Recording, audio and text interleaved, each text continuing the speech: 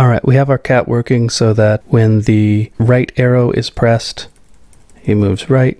When the left arrow is pressed, he moves left.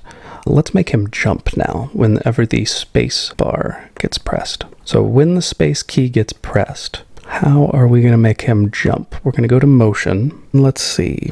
We don't want him to turn. We don't want him to face a different direction. Let's change the Y location. Y is up and down. So let's change Y by a certain amount.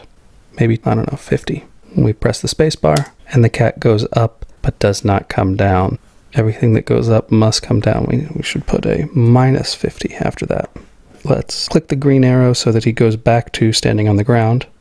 We press the space bar and nothing happens because the cat jumped up and down so quickly that we didn't even see it. We could put a wait a second in between there. That's in control. Wait 1 second. Now when I press space bar, we see this.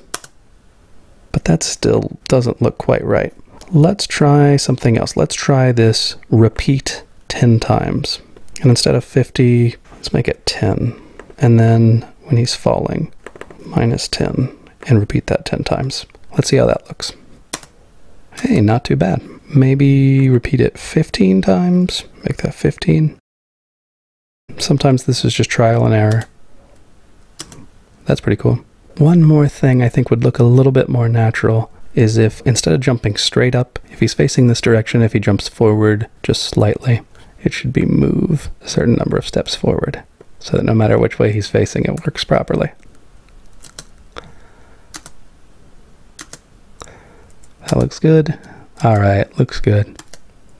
We now have a cat that can walk left, walk right, and can jump.